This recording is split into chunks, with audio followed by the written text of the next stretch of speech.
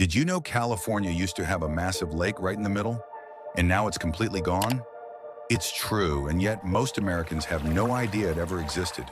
This enormous body of water called Lake Corcoran wasn't just a puddle.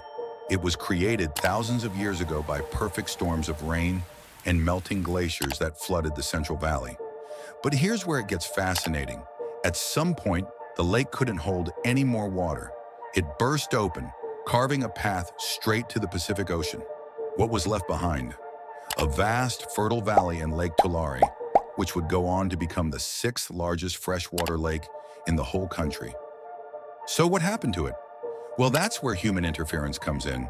The valley's rich soil made it an agricultural goldmine, but with little rainfall, farmers with full government backing started tapping into Lake Tulare to water their crops.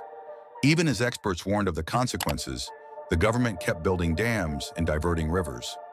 Slowly but surely, the lake shrank until it almost vanished completely. If you love watching crazy stories from all around the world, consider subscribing to the channel for more.